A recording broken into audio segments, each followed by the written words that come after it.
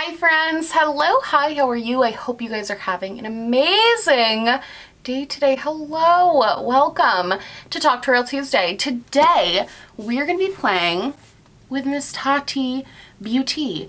This is the Tati Beauty Volume 1 palette. This is Tati Beauty's, it's from Glam Life Guru Tati Westbrook here on YouTube. She's like a big guru, and she came out with her own beauty line. I am so happy it wasn't vitamins this time because I actually like love glitter. This is one of the most beautiful and glittery palettes I've seen in a long time. This top row is just spectacular. I've played with this palette a couple of times now before filming this, so I have a little bit of a gist of how the shades sort of perform a little bit, but I do want to do something kind of like hyper glam and really like crazy pretty. So let's just zoom you guys in and see what we can come up with. Hello.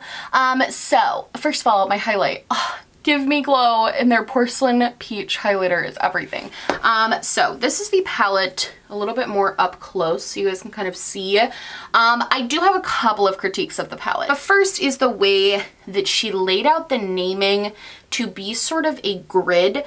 I don't like that if I'm gonna talk about this shade, I would say Soothe Metallic. You know what I mean? Like, I don't like that. I kind of wish each one had its own name because it just feels a little weird. Like the grid vibe, I'm not a huge fan of. I do like the actual mirror itself. I don't want to blind you guys. Oh my god, look, it's you. Hi. I do like that the mirror is massive. I think that's very cool. And I also love this top row of glitters. I will say, I'm gonna get started on this look because I actually am crunched for time.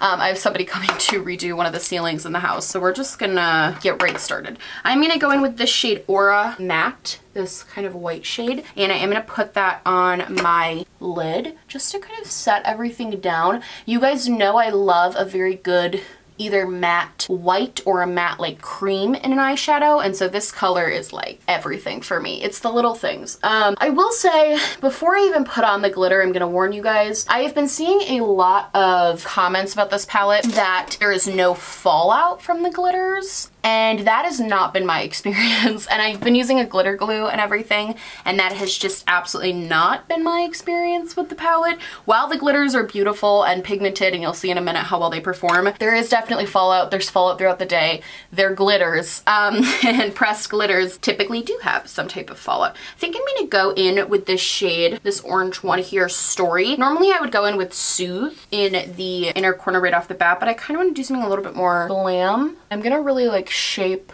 the crease of my eye with this. I think I want to do a halo eye. As you can see, the mattes perform really nicely. They're very smooth, they're very easy to blend, they're very buildable, which I like a lot because I think for a lot of people, overly hyper pigmented shadows can just be a little bit too much, even for me sometimes. And I do my makeup all the time, but even for me, like really overly pigmented shadows can often be just a touch overwhelming because they are so pigmented and hard to blend. These are very buildable, very easy to blend. It's kind of difficult, I would say, to build something up crazy, which I think is really good for the purpose of this palette, which was kind of the like everyday basic glam look. You wouldn't want a palette with these type of neutrals to have crazy intense pigment right off the bat because they're hard to blend out, and also you're not trying to make this like intense bright green eye look, you know what I mean? Like you're trying to blend everything together, trying to build it up. So hi, how's everyone's week going? Mine's been interesting to say the least. I had a couple of really crazy customer service stories, and I honestly just want to talk about them. I want to preface this by saying that I am very much like a people who work in customer service don't get paid enough. Like people who work in customer service, it's such a thankless job. They work so hard. So typically my gripe is not with the person who's like I'm actually working with. My gripe is with like the business who made a policy that's stupid, that's like screwing me over, or when, in this particular instance, when there's inconsistencies in what you're told, like that's a big pet peeve of mine. So let's start with the first one. First one is Grubhub. Ugh, I'm never using Grubhub again. So I'm gonna go in with Poet, and I'm gonna pack that with a smaller brush, and I'm really gonna focus more on like a patting motion, you can see, and I'm gonna raise up my eyebrow, just because my eyes are really crinkly, so I like to get into those crinkles. So I was in a horrible mood on Sunday because we had a ton of stuff to do. I was very stressed out. We were dog sitting and we had to come back to the house because we had Charles's family coming over the same weekend. We were dog sitting. It was an accident. It wasn't meant to be that way, but I was very stressed out because I was trying to clean everything, get everything ready for people to be over. I hadn't been home all weekend. I was also simultaneously trying to like do a video and film a video and get content up because I hadn't had content up all week. I think I hadn't posted a video, like a real video. I did a live stream, but I hadn't posted like a video since like Tuesday. So I was panicking because it was Sunday and I'd posted nothing. And it was because of number one, my poor planning, but number two, a bunch of my videos just like either I didn't like them or footage didn't work out or like whatever. The universe was just working against me on posting a video. So I was already in a really bad mood. And so Charles was like, let's order, because we had to get up super early to be at the house. He was like, let's order something from Grubhub for breakfast. And then you don't have to leave to get breakfast. You can film your video and do what you have to do. And then he was playing a game with his friends, like online. He was like, I can do that. So we ordered Grubhub. We ordered like, it was like $45 in food. Because after you do all the like taxes and stuff, it's always way more. But we ordered all this food. We were so excited. We were like, oh my God, we're gonna eat this like awesome breakfast together, like have a really nice relaxing Sunday morning. And then after like it was probably like an hour, he called up to me. He was like, because I was up here filming, and he was like, where's the Grubhub? And I was like, oh, let me check on it. So I check and it's like, your order's been delivered. And I was like, no, it hasn't. And so we look outside because we're like, did it get delivered? And we just like missed it. I'm going in with the black now. Sorry. I've been talking. He checks outside. We're like, did they just maybe like leave it on our front porch? Like we were so confused, and then it hadn't been. And then I checked the website again and it was like, your order has been canceled. And I'm like, well, that's weird. So I guess apparently when we placed the order, for whatever reason, it was on Charles's card. Whatever reason, it just like didn't go through. And so they didn't ever like process the order, they canceled it.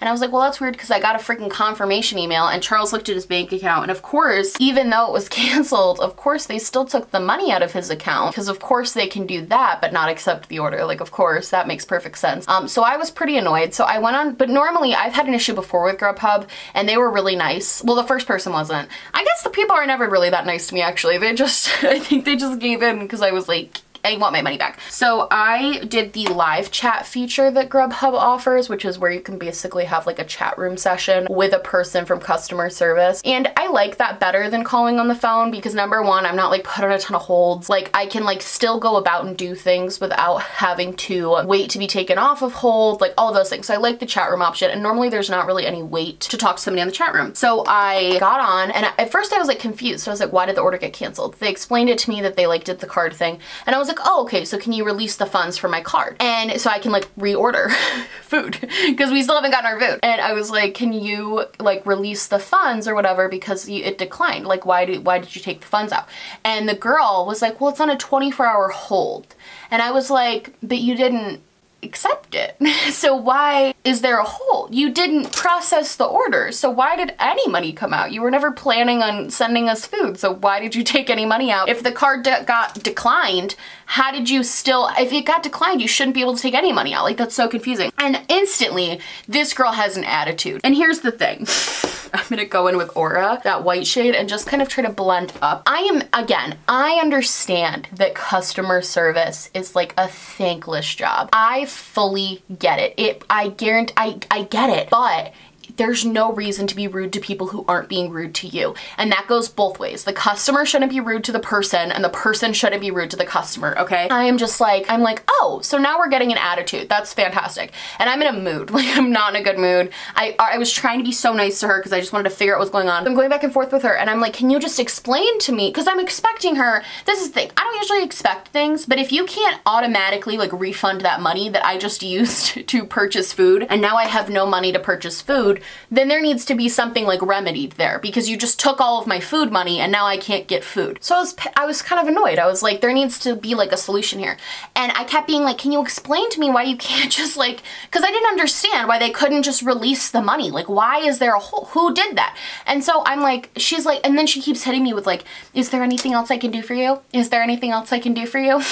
I just ignoring all my questions, being like, how else can I help you? How else can I help you? And I was like, you can help me by explaining to me me why there's a hold on my card. Like, that doesn't make any sense. People who like work in this industry is gonna be like, this is dumb.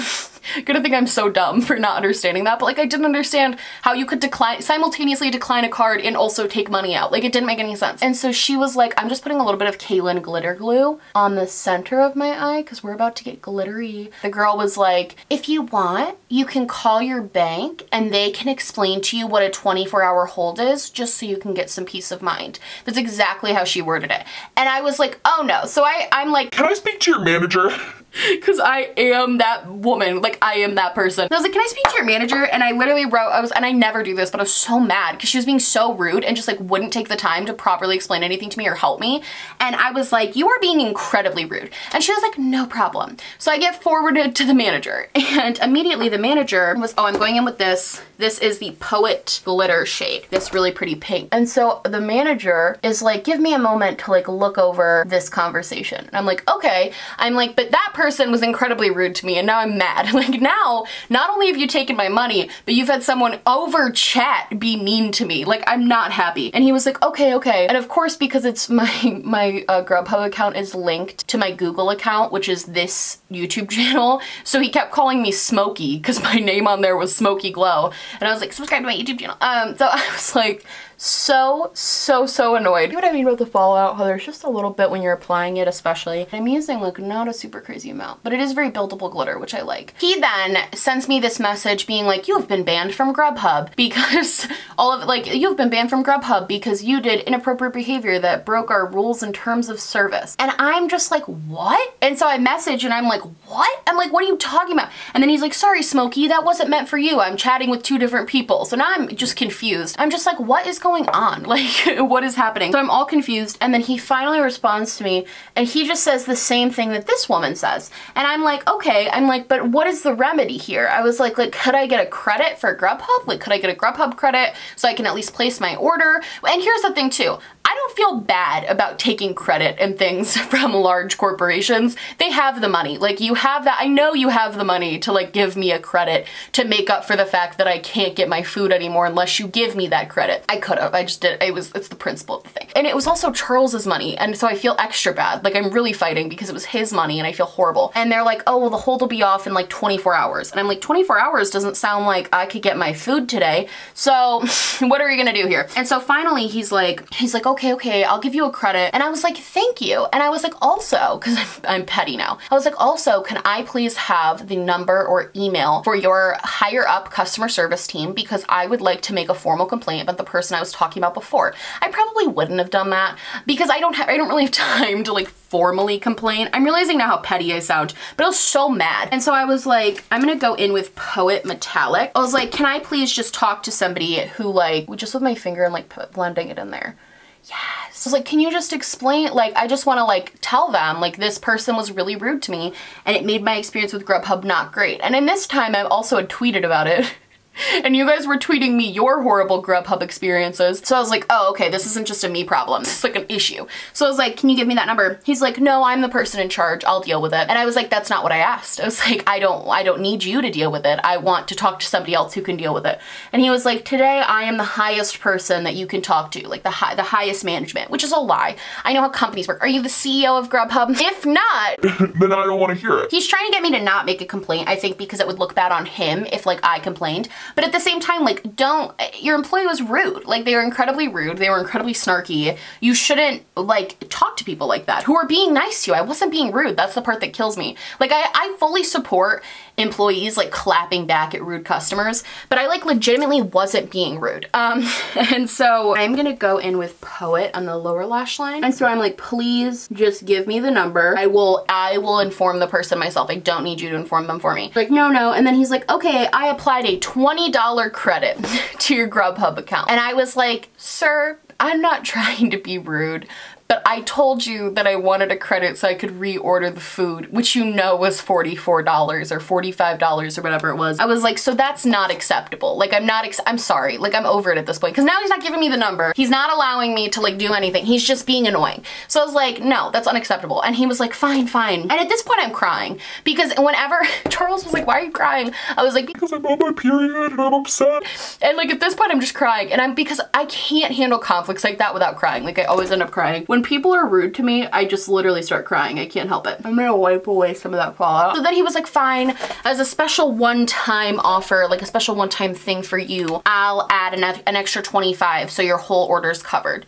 And I was like, that is not a one-time like special thing you should be doing. That is literally the bare minimum of what you can do to help your help people who are dealing with this situation. Like, if you didn't take the money out in the first place, there would be no issue here, like none. And I actually did follow up with my bank and in Will Charles's. I called them and I asked if it was them who took the money out and put it on hold, and they were like, no, that's Grubhub, they have it on hold. And I was like, that's what I thought, because I was mad. So he did end up giving it to me, and then as soon as I got the credit, I was just like, you know what, because I kept asking for like the way to contact someone else and he just wasn't gonna give it to me. And I was like, you know what, I already tweeted about this, I've aired my grievances on the internet, which makes me feel better. And I was like, I am just done for the day. So I just signed off the chat, and I do have a $45 credit, and it took 2 days, but the money was put back in the account after the hold. So I guess it didn't end bad. That's the thing about me though with customer service, is like, especially with big corporations, like if I feel like I've been wrong, we're gonna right that wrong. Like, I know some people feel like too like timid to advocate for themselves in those situations, but like not I. And I think I'm gonna tell the other story about my other experience, which was like 1,000 times worse, 1,000 times more stressful. I'm gonna tell that story during Glowmas. I kind of thought of an idea of doing like a knit with me, talking about the worst customer service experiences I've ever had, because I thought it'd be funny. So if you guys want that story time, let me know. Basically just me being a petty person who has first world problems for like 25 minutes, but I think it could be kind of fun. What do you think? I love how I needed to do this quickly because somebody's coming to my house and I'm just like yapping. My new favorite thing to do has been, because the Marc Jacobs gel liner is a cream, as soon as I put it on, I take just a little brush, just kind of smudge it out a little bit, especially for looks like this that are a little bit more smoky and like glam, and it just kind of gives it a little bit more of a smoky vibe, a smoky glow vibe. Oh my god, I love this! This is my favorite look I've done so far with this. I'm so happy this turned out so pretty. You guys like it? Let's do a mandatory narcissistic montage and then we'll end. Okay.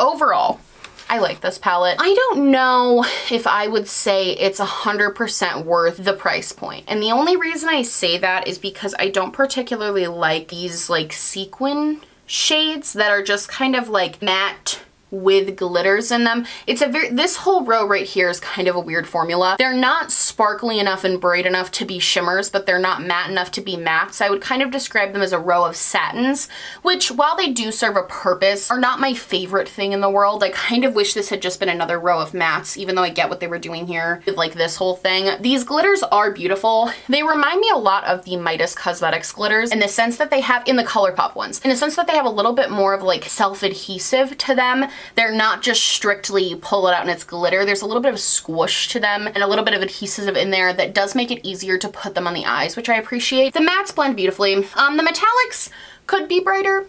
In my opinion, I think they could have been better, but the sparkly row and the matte row are definitely where this palette shines for me. So for that reason, I don't think I would recommend it at its current price point, even though I do like it and I'll probably get a decent amount of use out of this. I just don't think it's worth how much money I spent on it, because I think I spent like $50 on this. Maybe more after shipping, which is a lot. That's a lot for a palette that's pretty basic. It would have to really like kill it in all aspects, and it definitely doesn't. But if you love glitter, this is really pretty. I do love the glitters, and the mattes perform really well too, so it's up to you. I don't think it's a must, but I think it's nice. I created a really pretty look with it, and I've created multiple really pretty looks with it. I just think it's like, meh. You know what I mean? Anyway, that's it for me. I love you guys so much. If you like this video, please like and subscribe, or just like, or just subscribe, or do neither. Honestly, just so happy you're watching me. Thank you so much for being here. My merch, my social media, and everything I'm wearing on my face will be linked down below. Oh, how fast did I just say that? Along with a link to register to vote. That's right. You can go click that link. You can register to vote, and you can take part in democracy. Oh yeah. Also, if you're not from the United States and that link does not apply to you, please make sure you're staying informed on what's going on in your part of the world. Make sure you're staying involved, using your voice in a positive way. The world absolutely needs more of that. I love you guys so much, and I will see you in the next one. Bye!